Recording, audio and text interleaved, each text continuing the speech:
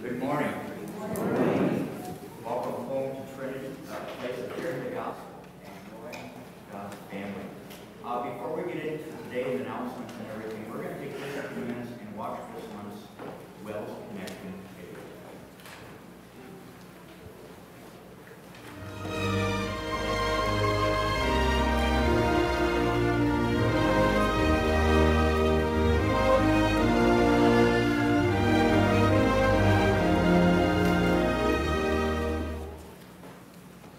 Hi, I'm WELS President Mark Schrader. As the president of our synod, I have the privilege of participating in mission work all over the globe. Seeing God at work in a totally different cultural setting can be a life-changing experience, invigorating our sense of purpose as Christians. A new program offered by WELS is designed to bring those experiences to lay people. It's called Mission Journeys. These members of St. Paul Lutheran are planning a trip with a purpose. In a few weeks' time, they'll travel to Arizona to work at the Wells Apache Mission. The experience, which lasts about a week, is part of a new synod-wide program called Mission Journeys. I think one of the really big blessings of Mission Journeys is it allows lay people to be involved in a way that they might not otherwise feel they can be involved. It gives them the opportunity to connect personally and firsthand with one of our mission fields. Jill During, a layperson, is coordinating this particular mission journey. A reminder that it's not just pastors and teachers who have a role to play in reaching out with the gospel. We've had a number of teams that have gone where we've had lay people actually be the team leaders, and the called workers have walked alongside of them and allowed them to be the leaders. And this is just beneficial for our churches as a whole. In advance of the journey, several workshops like this help participants prepare for the culture they will be visiting and the mission work that needs to be done. We're not down there just to take pictures. We're not down there to just say hi. We're down there to help. We're down there to be a team and then to do whatever work they want us to do. The mission fields themselves and the congregations are coming to us and saying, this is what we need, and we're trying to match up a team to those needs. The group, based at St. Paul, came to the Apache Mission partly to help with preparations for the mission's 125th anniversary. Since St. Paul was also celebrating 125 years, it was an opportunity to see the parallels, how God's work is the same despite cultural differences.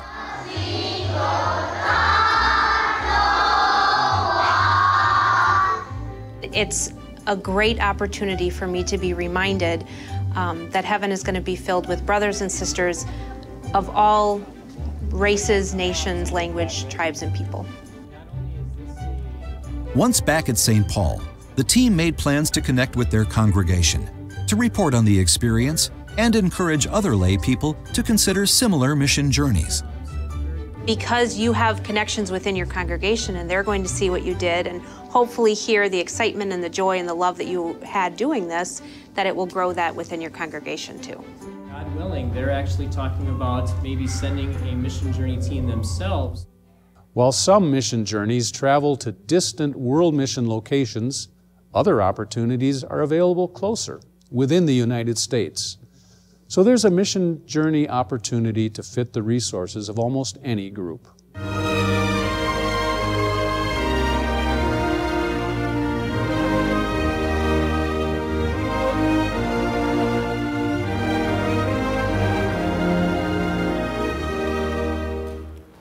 Speaking of mission work, as that video did, we have a drive called Shoes for Souls for shoes in mission fields, whether brand new shoes or slightly used. The next few weeks we're taking those in. There's more information about that in the service folder. Also, as we are now in the season of Lent, Lent is a part of the church year, and you see the purple cloth up there. It's a time when we reflect on Jesus' suffering for our sins and then reflect on our own sins and why Jesus paid for them and what he did to pay for them. So we have our special Wednesday Lenten services to help us focus on that. They're 3:30 and 7 o'clock.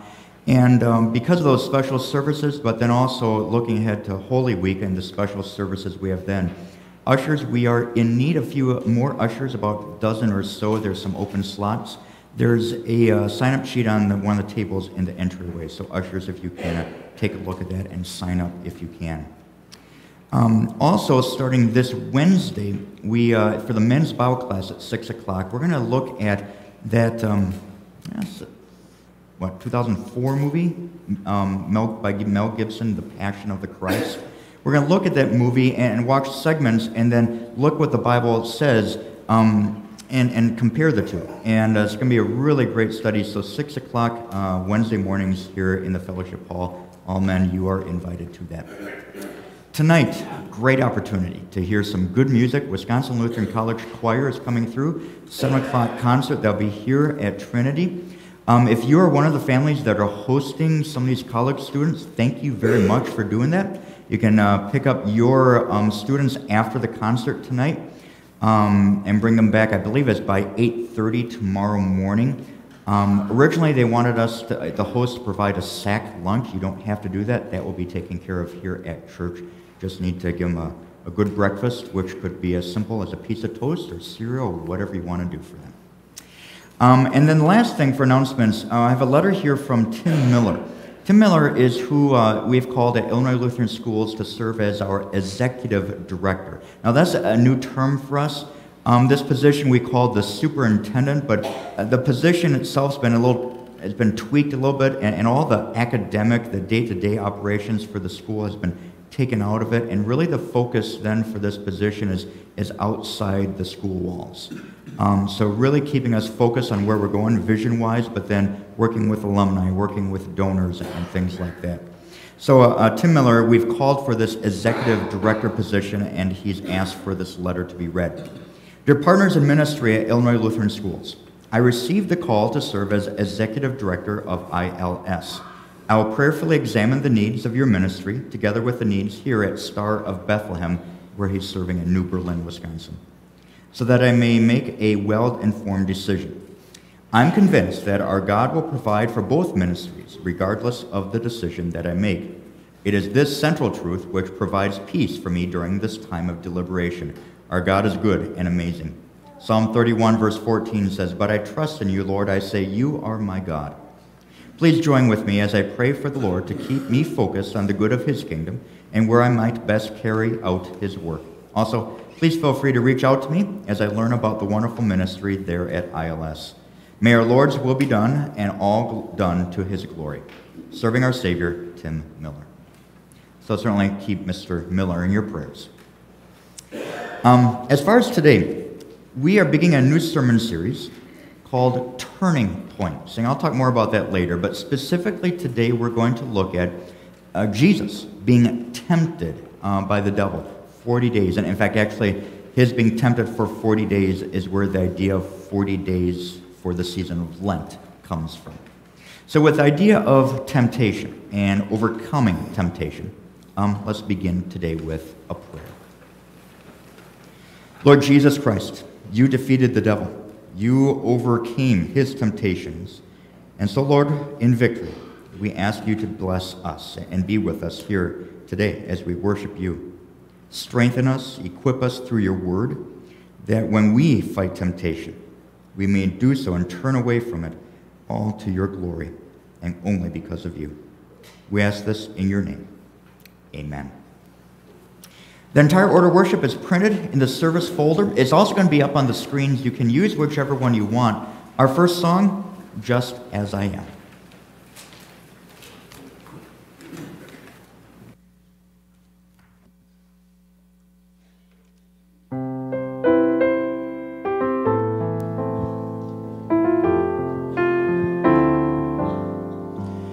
Just as I am, without one plea, but that thy blood was shed for me, and that thou bidst me come to thee, O Lamb of God, I come.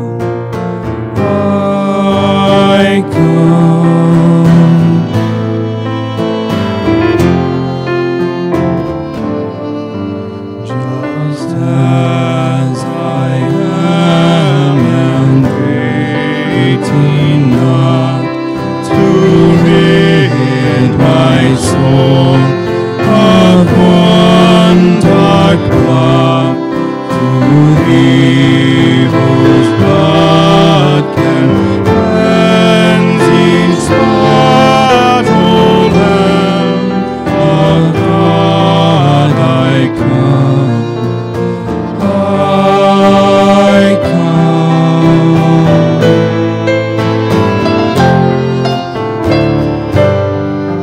Just as I am, though tossed about with many a conflict, many a doubt, tidings and fears within, without, O Lamb of God, I come, I come.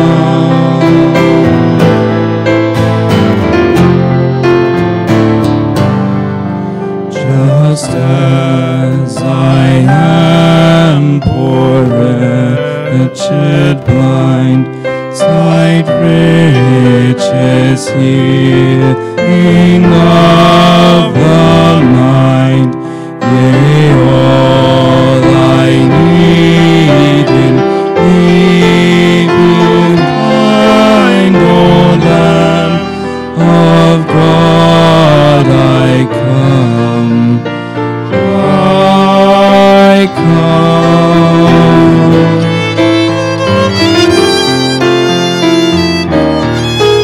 Just as I am, thou wilt receive, wilt welcome, pardon, cleanse, relieve, because I promise I believe, O Lamb of God, I come, I come. Because I promise I believe, O Lamb of God, I come, I come.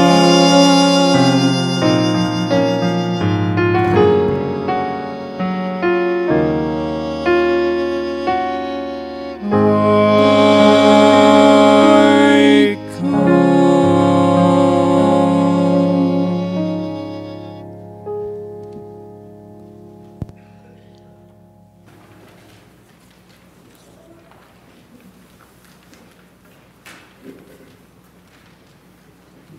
Please stand for worship. We begin today in the name of our triune God, the Father, the Son, and the Holy Spirit. May his name be praised among us this morning. Amen. As we come before our holy God, let us join together humbly to confess our sins. Lord of life, I confess that I am by nature dead in sin, for faithless worry and selfish pride, for sins of habit and sins of choice, for the evil I have done and the good I have failed to do. You should cast me away from your presence forever. O Lord, I am sorry for my sins. Forgive me for Jesus' sake.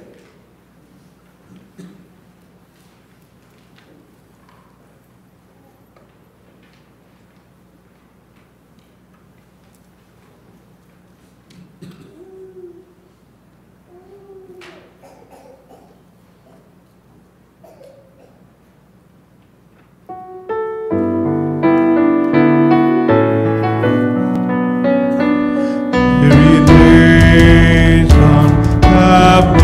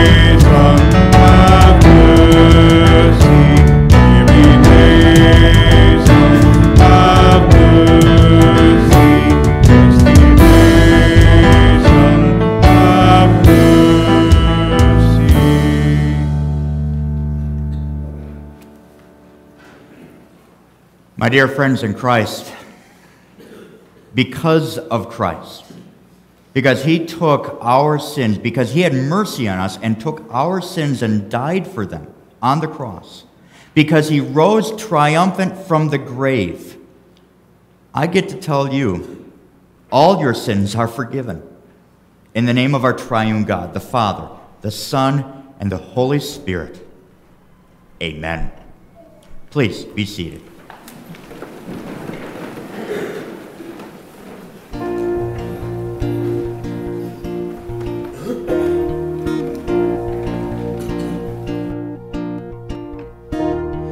Alone in my sorrow and dead in my sin, lost without hope and no place to begin. Your love made a way to let mercy come in. When death was arrested and my life began, ash was redeemed, only beauty remains. My orphan heart was given a name. My mourning grew quiet, my feet rose to dance. When death was arrested and my life began. Oh, your grace so free washes over me. You have made me new, now life begins with you. Released from my chains, I'm a prisoner no more. My shame was a ransom he faithfully bore. He canceled my debt and he called me his friend. When death was arrested and my life began. Oh, your grace so free washes over me. You have made me new, now life begins with you. It's your endless love pouring down on us. You have made us new, now life begins with you.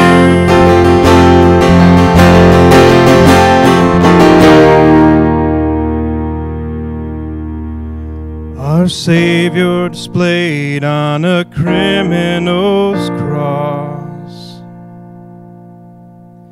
Darkness rejoiced as though heaven had lost.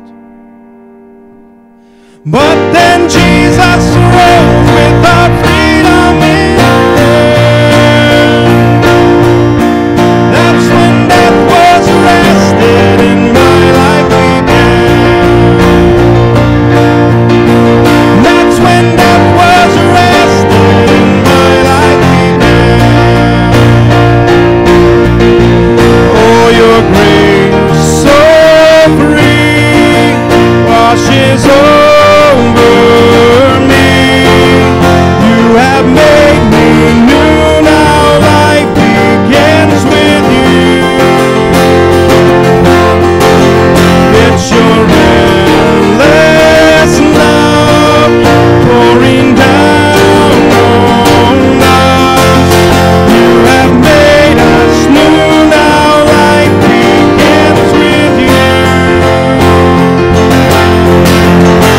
We're free, free, forever we're free.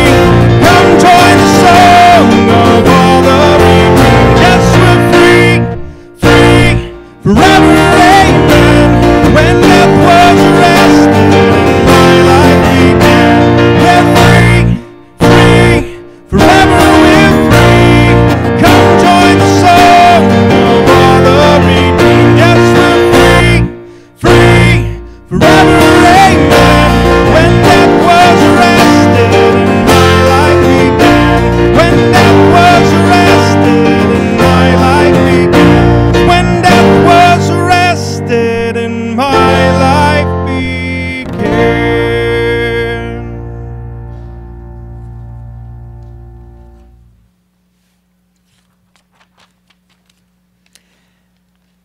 Sometimes in life,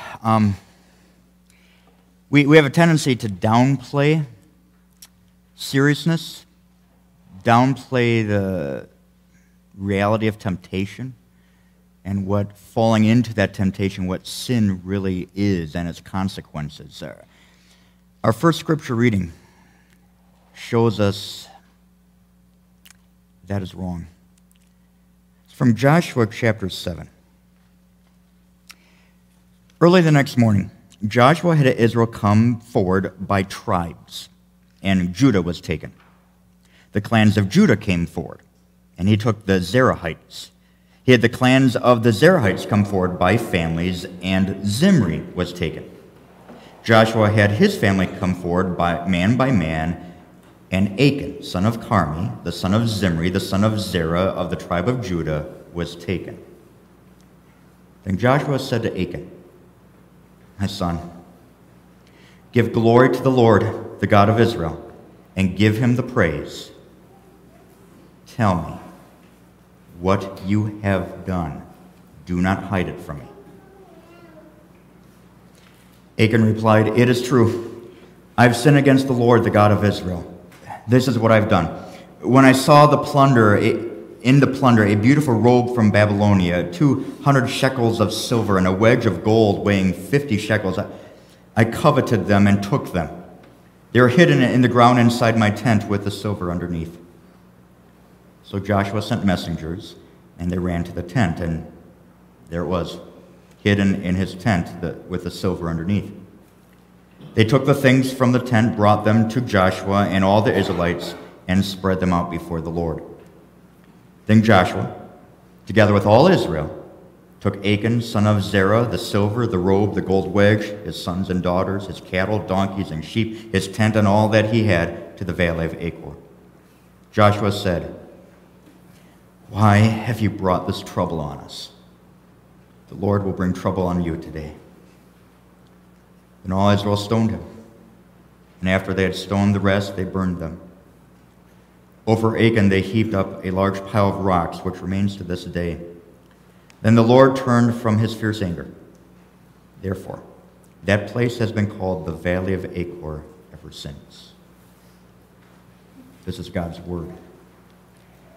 Now, in very sharp contrast to that, we see in our next scripture reading, which is from Hebrews chapter 4, we see Jesus.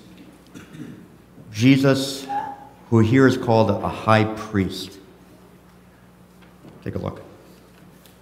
Therefore, since we have a great high priest who has gone through the heavens, Jesus, the Son of God, let us hold firmly to the faith we profess. For we do not have a high priest who is unable to sympathize with our weaknesses, but we have one who has been tempted in every way just as we are, yet was without sin. Let us then approach the throne of grace with confidence, so that we may receive mercy and find grace to help us in our time of need. This is the word of our Lord. Let's join in singing the next song as indicated, Man of Sorrows.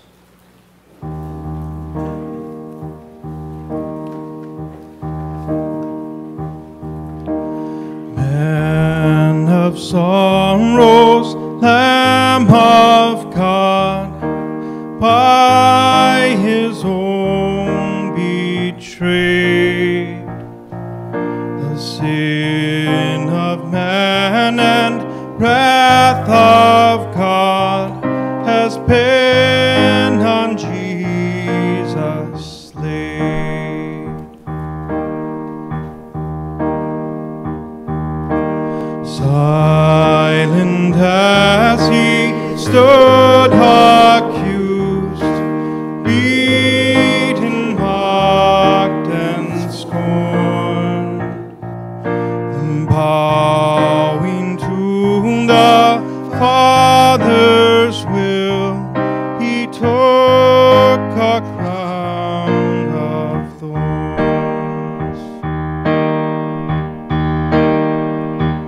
Oh, that rugged cross, my salvation,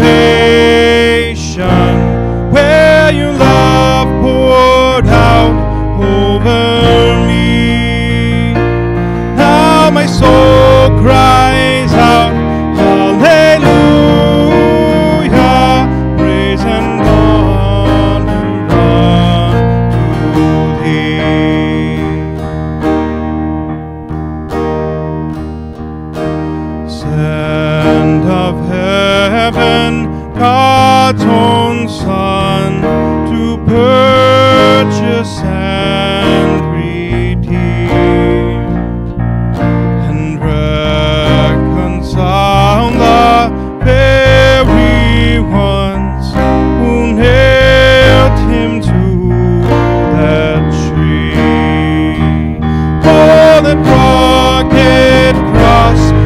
salvation, where your love poured out over me.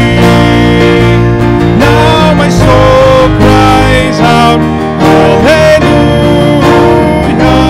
praise and honor unto thee. Now my debt is paid, it is paid in full by the precious blood that my Jesus spilled.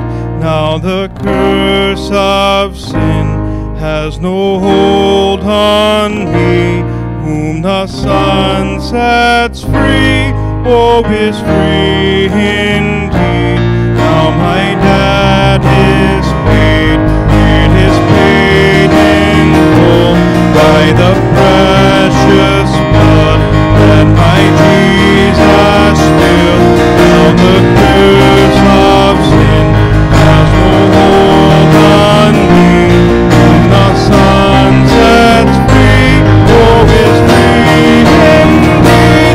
Oh, that rugged cross, my salvation, where your love poured out over me. Now my soul cries out, hallelujah, praise and honor unto thee.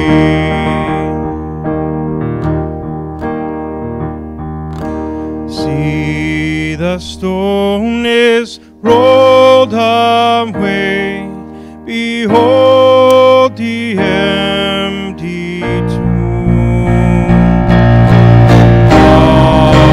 Hallelujah, God be praised, He's risen from the grave. Oh, that rugged cross, my salvation, where your love poured out over me. Now my soul cries out, hallelujah, praise and honor unto thee. Praise and honor unto thee.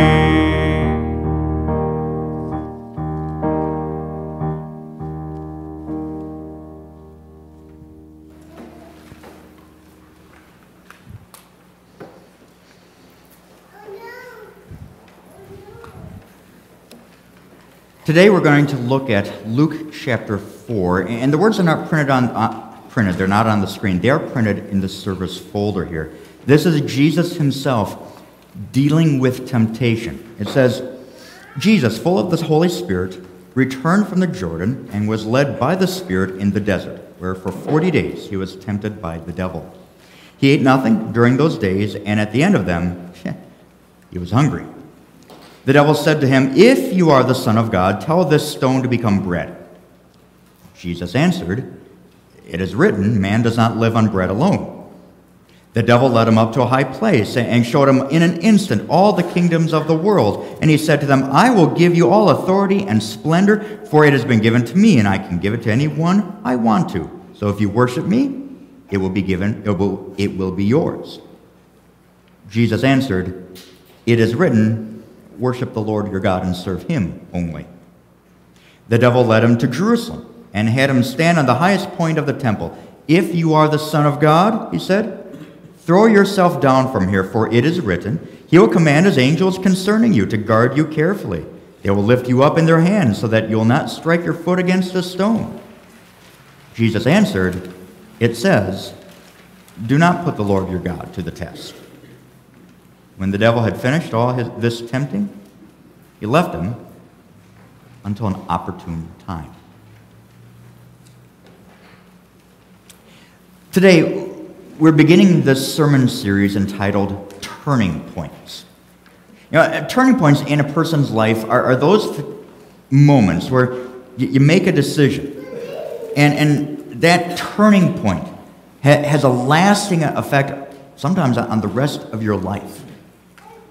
We all have these kind of turning points. Maybe for you was that time when a coach or a teacher said a word of encouragement, and it made a true difference in your life. Or maybe for you is you read a book, and this book just captivated you and changed you. Or maybe it was a job you had, or maybe it was a paper you were assigned in school, or it was a date, or the birth of a child.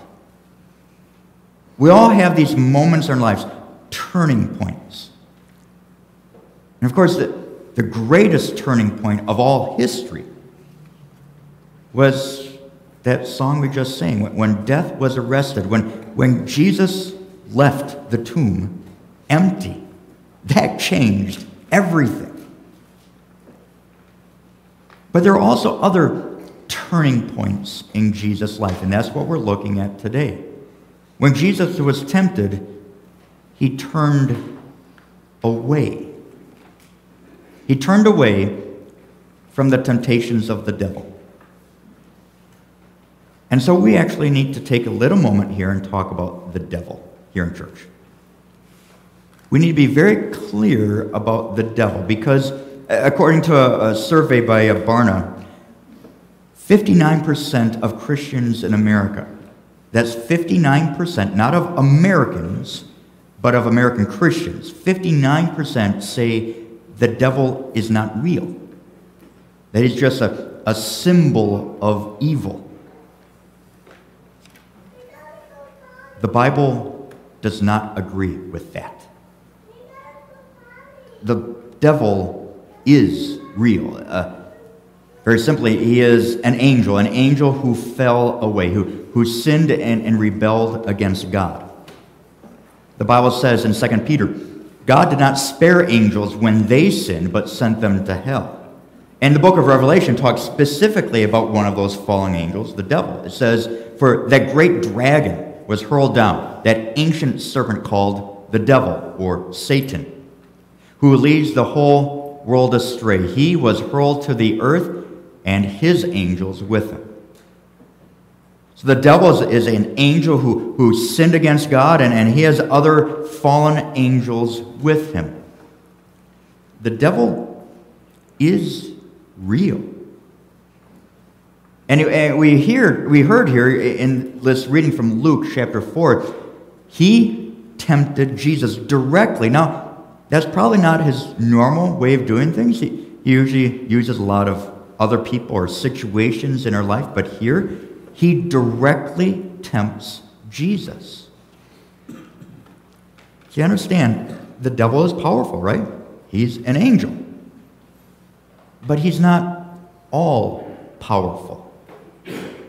There are limits placed on him. If you've ever read the book of Job in the Bible, you know exactly what I mean. The devil, he goes for Jesus himself, and we'll get to the specific temptations in just a moment, but first, I want to try a little exercise here this morning, okay? So I want everyone to take a deep breath in and breathe out. Do that again, breathe in and breathe out. Okay, why do we do that? If you breathe, that means you have been, you are, and you will be tempted. It is a fact of life. You breathe, you're tempted. Jesus was no different. So let's take a look at these temptations specific that the devil threw at Jesus. The first temptation was one to turn away from God. Look again what Luke chapter 4 says.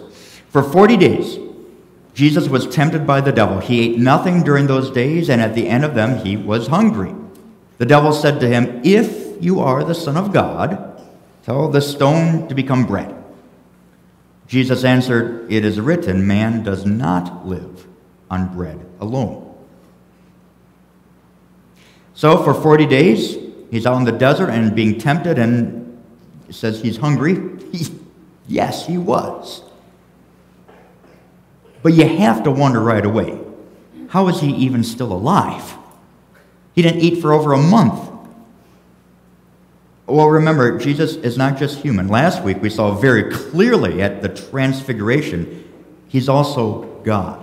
That's how he was still alive. But being human, he is extremely hungry. And the devil knows how to use that.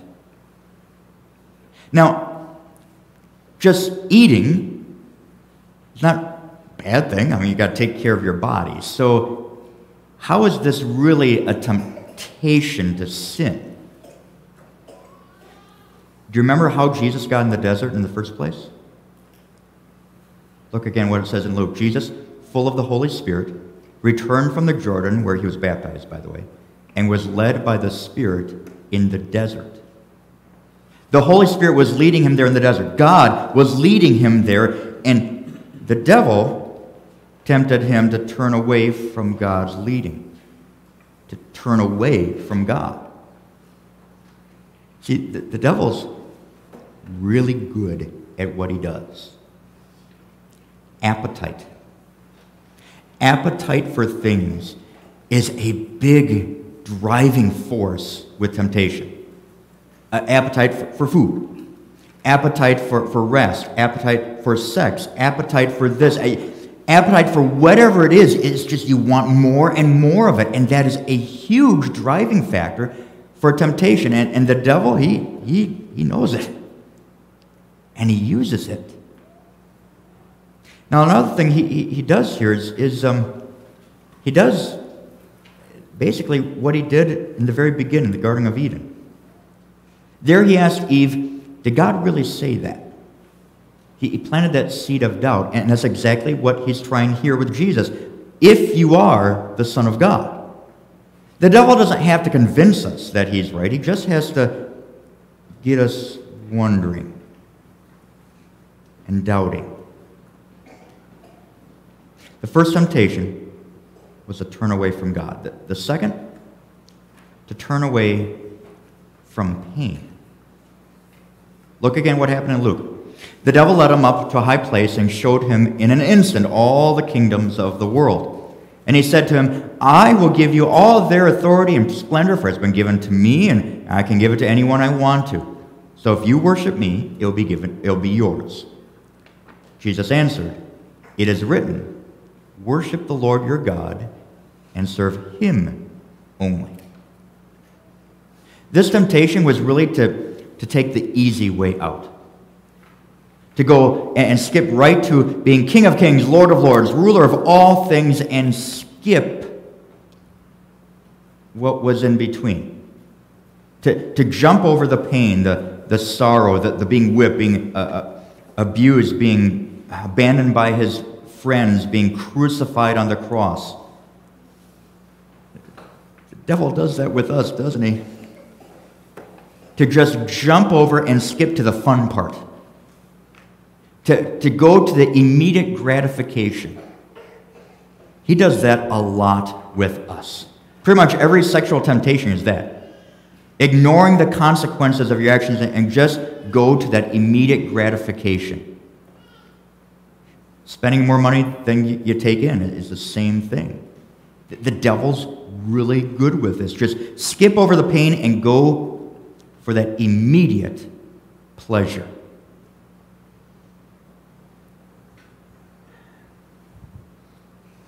The third temptation was to turn away from the truth.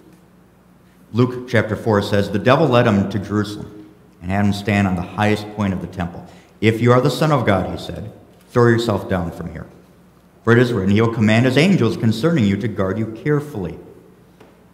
They will lift you up in their hands so that you will not strike your foot against a stone.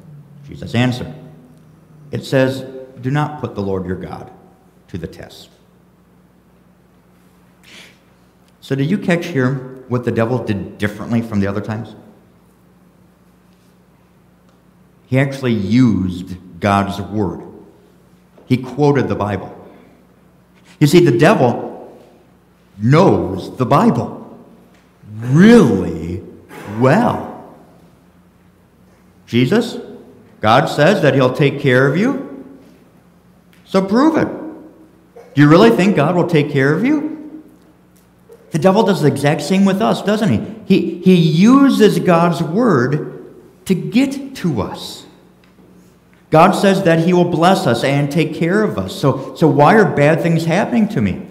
Well, it must be that I'm doing something wrong, or maybe God doesn't actually keep his promises. The devil does that. He plants those seeds of doubt. He uses God's word against us. He's really good at this.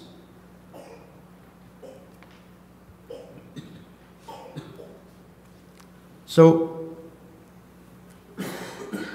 what can we learn by looking at these temptations? What can we learn about learning to turn away from these temptations? Because we see ourselves in these, don't we? You know, the devil came after Jesus when he was at a low point. He was starving. He was physically, emotionally weak. He was drained. And he does the same thing with us, right? When we are down and we are just drained, the devil comes after us even more so then. Kind of like a lion, right?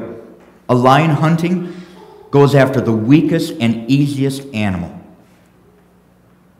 He is really good at what he does. Think of it this way, right?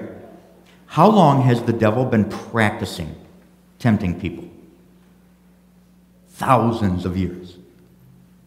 If I practiced my violin every day for 50 years, that'd be pretty awesome. The devil's not been practicing 50 years. He's been doing it for thousands. And he's good at what he does. But Jesus is better. The devil may be powerful, but Jesus is even more powerful. Jesus turned away from the devil every time he tempted Jesus. Jesus turned away from the devil and defeated him, ultimately on the cross. Because there on the cross, Jesus, he paid for all our sins, the times when we don't turn away, but we turn towards sin, right? Jesus on the cross died for the times that we turn away from God, we doubt.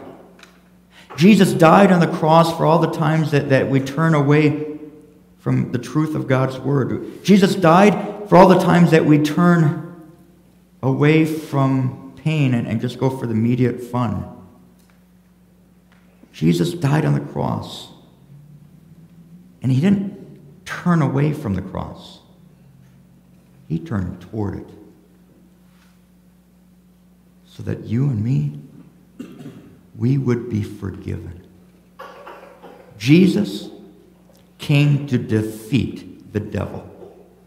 And as proof of that, he did something we sometimes forget about. Jesus descended into hell. You know, we talk about that in the Apostles' Creed, but do you know why he did that? It wasn't to pay for our sins. He did that on the cross. 1 Peter says he went and preached to the spirits in prison. Jesus went to hell because he had something to say. In the book of Colossians, it talks about Jesus triumphing over them by the cross, that he made a public spectacle of them. Let me put it this way. How many of you are Cub fans? Raise your hand if you're Cub fans. Come on. Okay? All right, so a few years ago, when they won the World Series after over 100 years, right? How many of you went downtown Chicago for that celebration? Anyone here went to that? It looked like this. If you went to that, you were part of the 7th largest gathering of human beings in the history of the world. 4 million people, over 4 million. The largest single gathering in the history of the United States.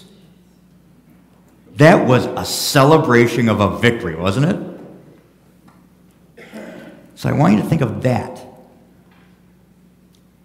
when you think of Jesus going to hell.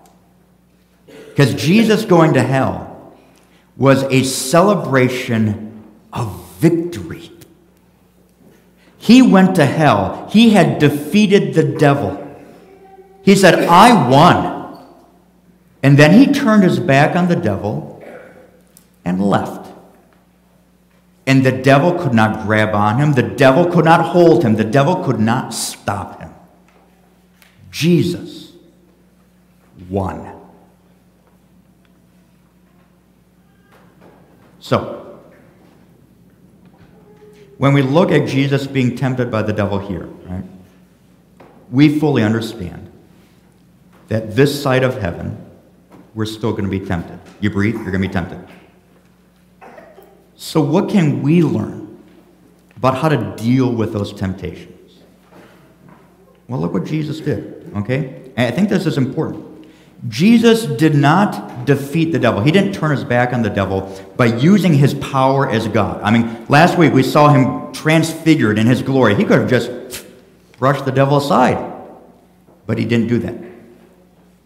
Instead, he turned his back on the devil as a human. And I think one of the reasons was to show us what we can do when we're tempted. So what did Jesus do? Each time the devil tempted him, what did he do? He quoted the Bible back at Satan. Every time. So, children, that's why you memorize some Bible passages. Is to help you when those temptations come, which, hey, they come, right? You breathe, you'll be tempted. That's why maybe for us adults, it's not a bad thing to memorize some passages too. Although, I know it's hard. All you have to do is get an app on your phone and pops up a Bible verse every day and just read through it. You don't have to memorize it word for word, but just be familiar with it because it'd be surprising how much that passage might pop in your head the rest of the day at just the right moment when you need it. And of course also, if you want to be equipped more to turn your back against temptation, the more you are in God's Word, the more you'll be equipped. So encouragement is there to keep coming to church and hearing God's Word, to be in a group Bible study and study it together, to be it in your personal life, whether that's at home or during lunch break at work or wherever you are.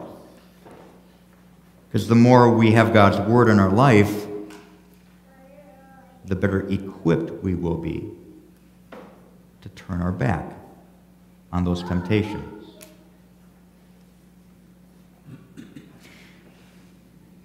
So on this day, this turning point for Jesus, we saw him turn away from the devil in complete victory.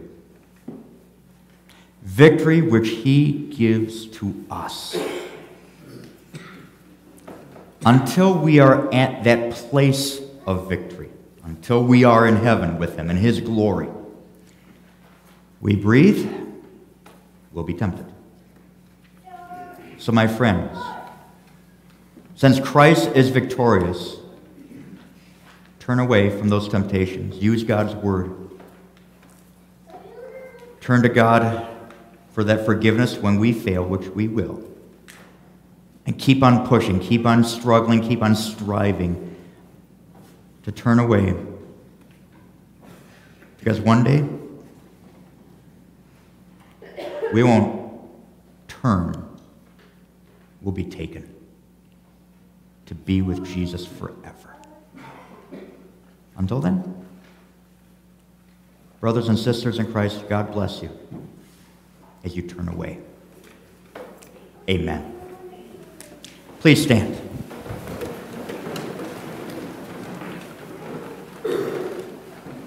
May the peace of our Lord Jesus Christ, which transcends our human understanding, guide and guard your hearts and minds until life eternal. Amen. Let's join together in confessing our faith. We use the Apostles' Creed. I believe in God, the Father Almighty, maker of heaven and earth. I believe in Jesus Christ, his only Son, our Lord, who was conceived by the Holy Spirit, born of the Virgin Mary, suffered under Pontius Pilate, was crucified, died, and was buried. He descended into hell. The third day he rose again from the dead. he ascended into heaven and is seated at the right hand of God the Father Almighty. From there, he will come to judge the living and the dead. I believe in the Holy Spirit, the holy Christian church, the communion of saints, the forgiveness of sins, the resurrection of the body, and the life everlasting. Amen. Please be seated. At this time, we'll gather our offerings to honor and glorify our God. If you're visiting with us, please don't feel obligated to put something into the plate. You are our guests. If you want to, you're certainly welcome to. We do certainly ask, though, everyone please get one of these green cards that are in the wood rack here, and fill those out, one per family. Hand those cards then toward the center aisle, and the ushers will gather them after they've gathered the offering.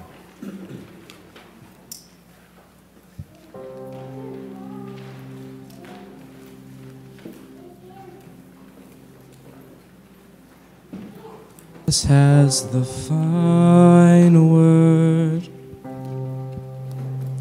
The cross has the final word. Sorrow may come in the darkest night, but the cross has the final word. There's nothing stronger, nothing higher, nothing greater than the name of Jesus. All the honor, all the power, all the glory to the name of Jesus. The cross has the final word. The cross has the final word. Evil may put up the strongest fight. The cross has the final word.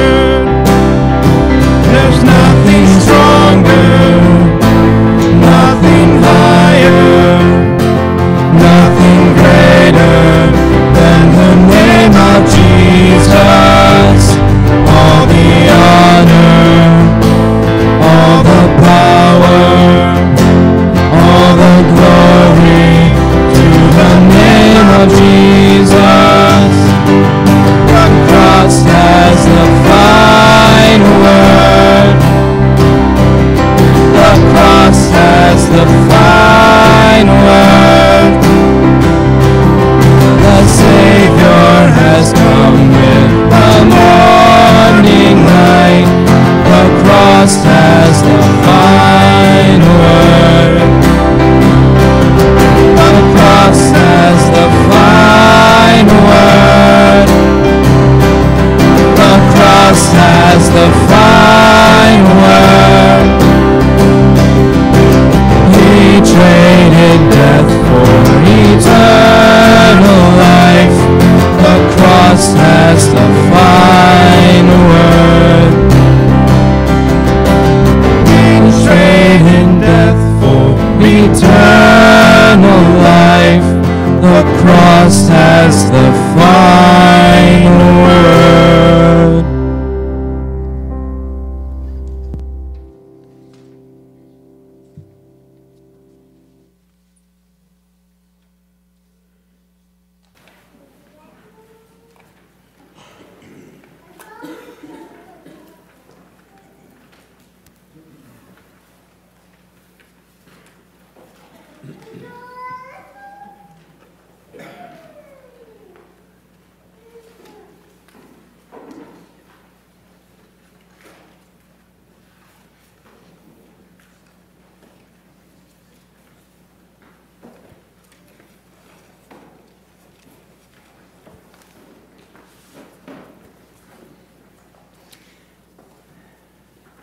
In our prayers this morning, we include several special prayers. We include a prayer for Tim Miller, who Illinois Lutheran has called to be the executive director. We also include a prayer for Carol Palm, who will be having hip replacement surgery this coming week. And then we also include a prayer for the Dienick family. I don't know if you've heard about this. One of our families, Rob and Michelle Dienick, and their 4 children, were in a car accident in Michigan as they were going to visit friends. Michelle, the mom, died in the accident. All 4 kids are in the hospital, although certainly seems like their injuries they will recover from. Rob, the dad, had surgery yesterday on his leg. There is some head injury, but it seems like, God willing, he also will recover. So we certainly include a prayer for the Dienick family. Please stand for those prayers.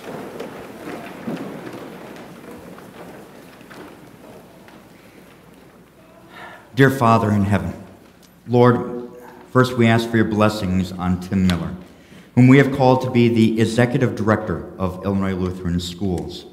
As he now has this decision of where to serve, where he is now or to come here to Crete, Lord, we ask you to bless him with wisdom and knowledge and understanding, that he can figure out where he can best use the gifts you've given him. And Lord, also we ask for your healing on Carol Palm. Grant her not only a successful hip replacement surgery, but then grant her recovery. And Lord, may it go well and quick, that she may soon return and rejoin us in worshiping you here. And finally, Lord, we ask for your blessings on the Dienick family as they mourn the loss of Michelle, the mom. Lord, grant not just healing to their bodies, but healing that in this time of tragedy, they not only see your love and feel it and put their trust in you, but Lord, grant them peace that only you can give. Now, Lord, hear us as we come to you with our own private prayers.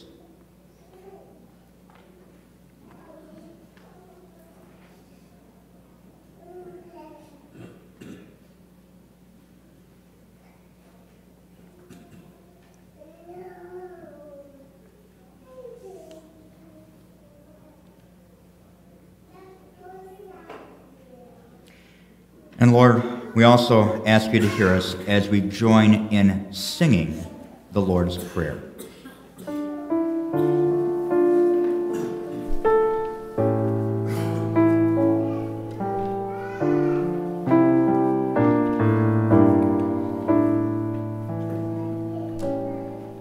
Our Father in heaven, hallowed be your name. Your kingdom come, your will be done on earth as in heaven. Give us today our daily bread.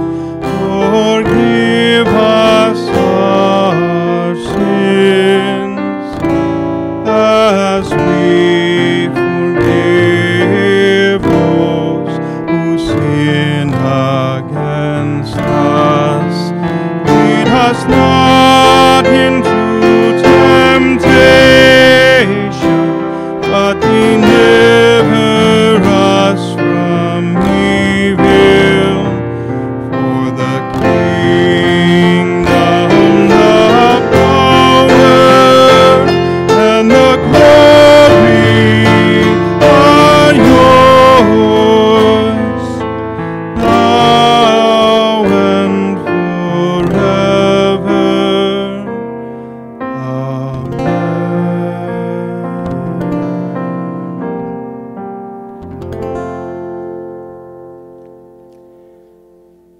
The grace of our Lord Jesus Christ and the love of God the Father and the fellowship of the Holy Spirit be with you all.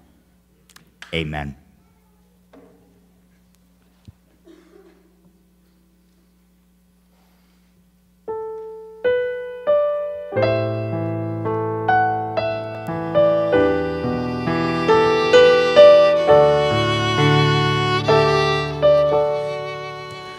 In Christ alone, my hope is found. He is my light, my strength, my song. This cornerstone, this solid ground. firm through the fiercest drought and storm. What heights of love, what depths of peace, when fears are stilled, when striving cease. My comforter, my all in all, here in the love of Christ I stand. In Christ alone, who took on flesh, fullness of God in helpless babe, this gift of love and righteousness, scorned by the ones he came to save, till on that cross as Jesus died, the wrath of God was satisfied. For every sin on him was laid. Here in the death of Christ I live. There in the ground his body lay, light of the world by darkness slain, then bursting forth in glorious day, up from the grave he rose again, and as he stands in victory, sin's curse has lost its grip on me, for I am his and he is mine, bought with the precious blood of Christ. No guilt and life, no fear in death, this is the power of Christ in me, from righteous cry to final breath, Jesus commands my destiny. No power of hell, no scheme of man, can never pluck me from his hand. Till he returns or calls me home, here in the power of Christ I'll stand. No power of hell, no scheme of man, can never pluck me from his hand, till he returns or calls me home. Here in the power of Christ I'll stand. Here in the power of Christ I'll stand.